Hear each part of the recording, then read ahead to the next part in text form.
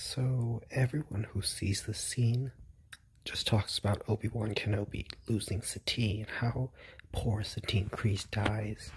And of course all of that is true, and of course the other point of this is that this is Darth Maul ultimately getting revenge on Obi-Wan Kenobi. Now, the most important part about the scene is that Satine is killed with the Darksaber.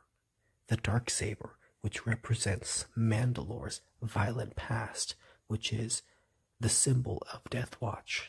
The Darksaber, which represents the warrior-like culture of the Mandalorians that Satine tried to wash away, that Satine tried to destroy.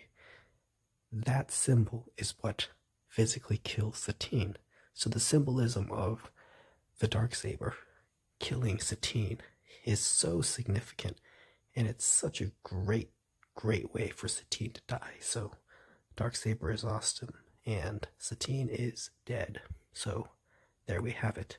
The Darksaber killing Satine is a great symbol.